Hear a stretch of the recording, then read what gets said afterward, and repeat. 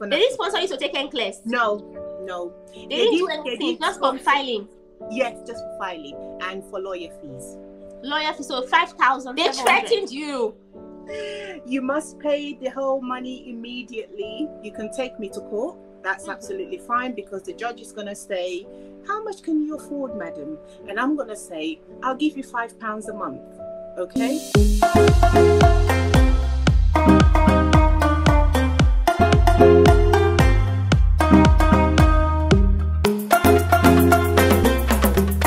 Hey guys, it's me again. Welcome back to my channel. My name is Jennifer, if you're new here. And if you're a returning subscriber, thank you for always coming back to watch my videos. And as you all know, Lola has been here before. If you haven't seen the video before this one, please go and watch it. I'll link it up here, or I'll put the link in the description box below. Lola is planning to come back into the US, but she wants to use an agency, or she is using an agency at the moment. But she started using one agency before our present or our current agency, and then something transpired, something went wrong. So she'll be telling us everything today, as she cancelled her contract with that agency. So thank you for coming to my channel again. You're welcome. Thank you for having me again. Let's get started. First of all, did you sponsor yourself to take the NCLEX? I did. Back in 2010, that's when I did my NCLEX exam. Oh, great, And fantastic. I sponsored myself, Why did you decide to use an agency, knowing that you're a USRN, you've been in the US before, and why did you decide to use an agency? Okay, so the first time I went to America, I went on a K1 visa. So that was a fiance visa. And I got my green card through that. Now, when there's some stipulations, if, for example, you leave the US and you don't return, because they give you, I believe it's 6 months before you could, but I had some family issues, as I mentioned in the last video, so I didn't maintain or keep up my green card, and that was why I couldn't, I had to refile again, basically, and go through an agency. But my initial time, like when I went to the US, was through a K1 visa. Okay, so I get, so you need to use like an agency now. I need to use an agency. Yes. Okay. I understand now. The first agency, did you sign any contract with them? I did. 3 years, 3-year contract. 3 years contract. Okay. What was the content of the contract? Right, so you signed a contract with them for 3 years. And in that contract you have to work for them for 3 years. If you break your contract, you will be owing them money back. So as soon as they've filed your paperwork and you've got your visa interview and you travel to America, you are now liable to pay them back if you break your contract. So why did you terminate the contract? Why did you end your contract if they were helping you and everything? Right. So obviously we can't disclose the name of the agency. No. But with this particular agency, they had a system where if a nurse, they'll take any nurse on, even if you haven't been on a ward, if you have not clinical experience. As long as you're registered RN, they will take you, But in my case now, I think I'd already mentioned to you, Jenny, that I'm an RN that works at home.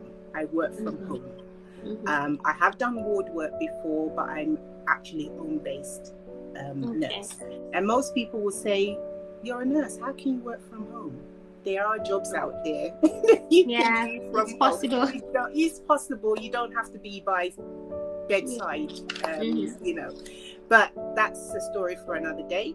But basically the contract, they made you feel like you could get a job in any state regardless.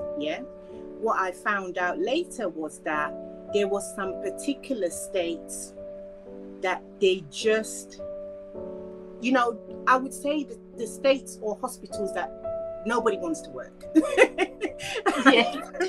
Their own nurses don't want to work there. So that's why they are shipping international nurses over Yeah. And you have to also bear in mind that 3 years is a long time for you to be miserable in any establishment. If their own nurses don't want to work there, how are you going to manage that for 3 years?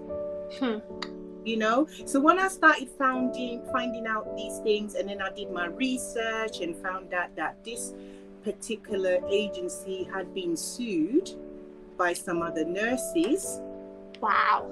Yeah, they'd been sued by some other nurses, and you know, because of when the nurses arrived in the particular hospital that they were assigned, first of all, they didn't work for about 4 or 5 or 6 weeks, where they just sat at home doing nothing.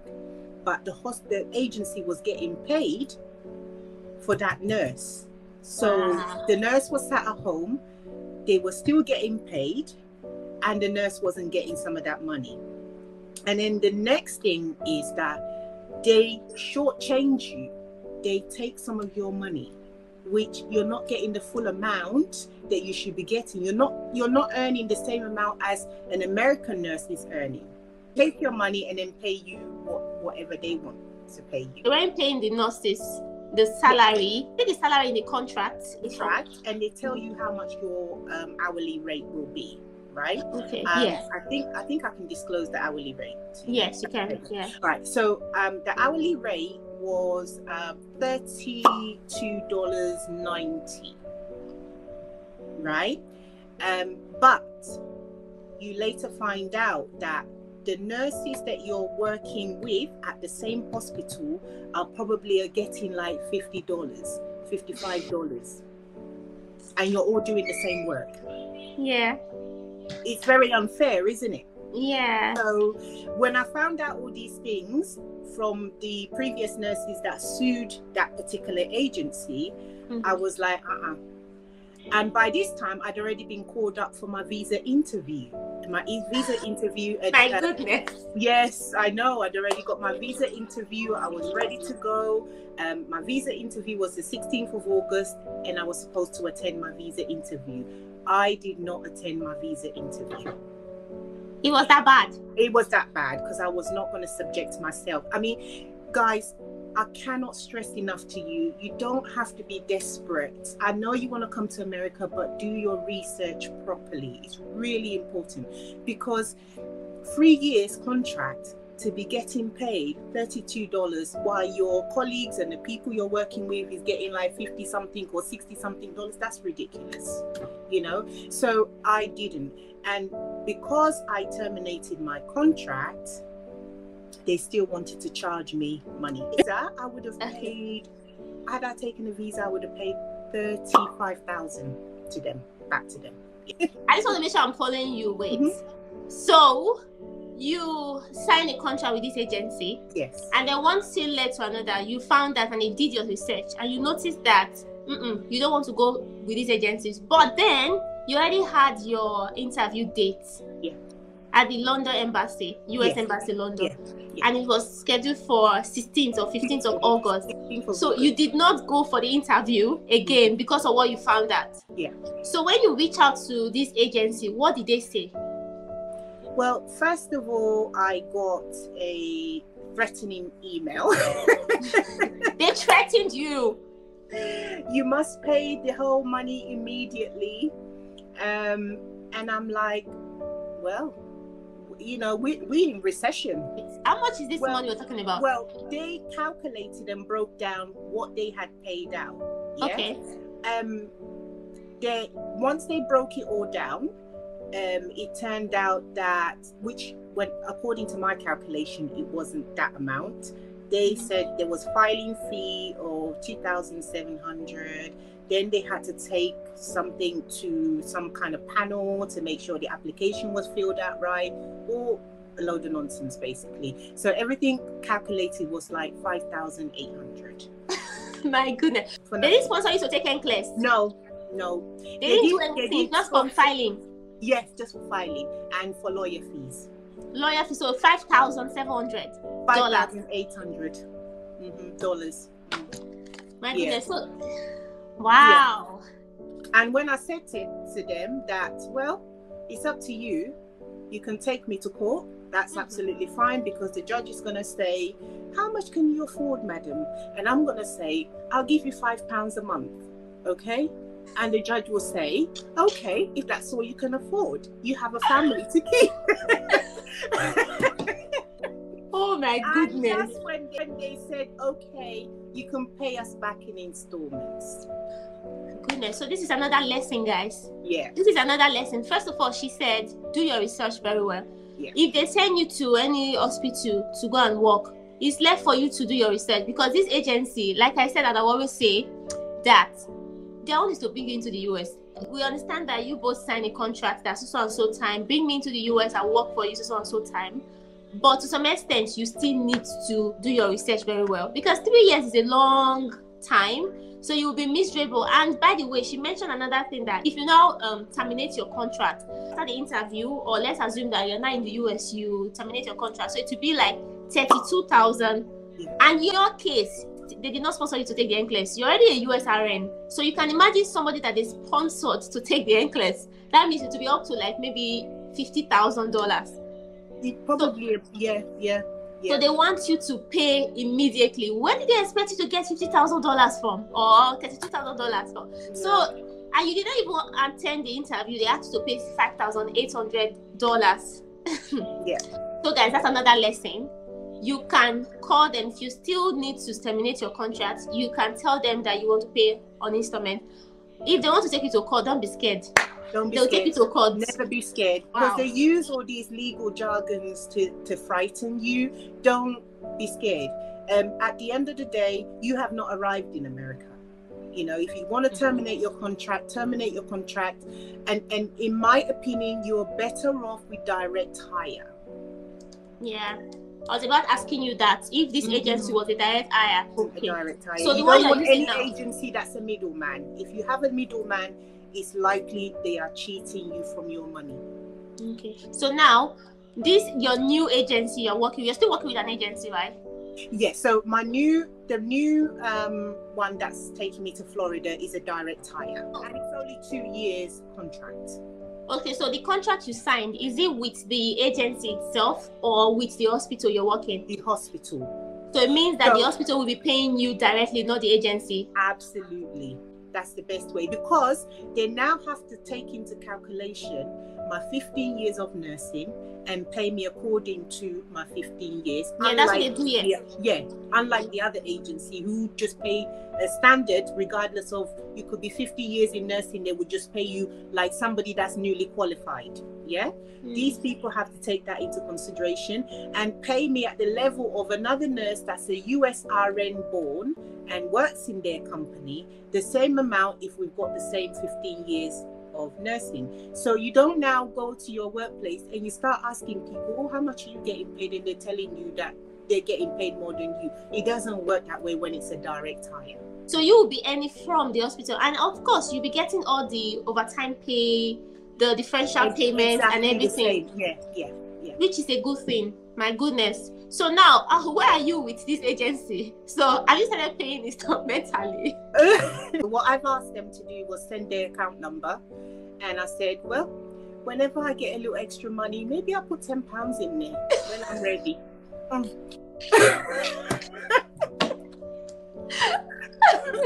I'll put £10 here and there until I can finish paying it off from now till 20 years. I don't care. Because I am not going to have anyone intimidate me or make me feel scared. And that's what they do. They feel like, okay, we're getting these people from Africa or India or Philippines, and they make you feel like you're indebted to them, and they actually frighten some people. I just want to put it out to nurses out there, do not be frightened by these agencies. They can't do nothing to you. As long as you've been known to see that you're paying that money back, there's nothing they can do to you. Thankfully, you were able to let them know where you stand, that you will pay instrumentally. I like the fact that you told them, I will pay. And the reason why you're even paying is because you signed a contract. Guys, that reminds me again, and I'll always say it again. Lola said it. Check your contract very well before you sign. You know that contract is long. So people will just sign and then they will not read. read it very well, because after you sign that contract, those agencies that used to pet you, oh, are you okay? Have you taken your NCLEX? This and that. After you sign, they will turn to something else, and then you start seeing their true colors. You remember, they're making a hell of a lot of money. Of course. If you was to go and do travel nursing, think about the kind of money that you're getting a week. If you see the kind of money, and Jenny showed you a breakdown of the kind of money that nurses were getting a week for travel nursing. These people, that's what they're getting paid, and they're giving you $32, $30. I think someone sent me a message on Instagram just asking for my advice, and she was like, an agency is offering her $25. I was like, which state? Which state? She said New York. I was like, New York. First of all, New York is an expensive state. What are you going to survive with $25? $25. She signed the contract, but at that time, they've not done anything for her. So I told her, run. Because I don't blame people signing contracts without having this information, because, and this is the reason why I started my channel. I didn't get any information about these, agencies and all that before coming to the US. But now I'm in the US, I've seen that, I know how much nurses earn in so and so states. I know how much this and that. So you cannot come to tell me you want to pay me $16. How much CNA is earning? Or UAPs, how much are they earning, and you're paying me after taking NCLEX? So anyway, if we go on and on and on to talk about this agency, guys, we will not finish this video. Very important. Listen to what Jenny's telling you. You must check your contract. You must read properly, because these people, once you get to America, you will be miserable to sign 3-year contract and to be getting paid money that you can't even afford to pay your rent or eat. $25 in New York. That's terrible. That's terrible. Very, very terrible. But anyway, guys, I'm so happy that you were able to see this before you came into the US. And it's a good thing that you weren't desperate. If you were desperate, you'd have taken the contract, and then you come into the US, you see that the reverse is the case. What you're seeing is not what you expected. So I'm so happy that now we are in a better place with a better direct hire agency, industry agency to some extent. Yeah, I'm so happy, and I wish you the best of luck, and I can't wait for you to come into the US. I mean, actually, they've done the refiling again. So wow. Don't worry, I'll come to the airport with the flag, US flag. So I'll be expecting you. Okay. Thank you so much for coming to my channel. No worries, guys. No worries. Please do not forget to subscribe to our various channels. Lola has a channel, and I'll put Lola's link in the description box. You need to know, especially those that want to go to Florida. She's going to be telling you guys everything, the lifestyle blog, everything, right? Everything. Yeah, everything. She will share information about that, and just subscribe to our channel. Subscribe. That's all I can say. I'll see you in my next video. Lola, thank you for coming again. You're welcome, Jenny. Have a blessed day and have a good one, guys. Bye. Okay, bye.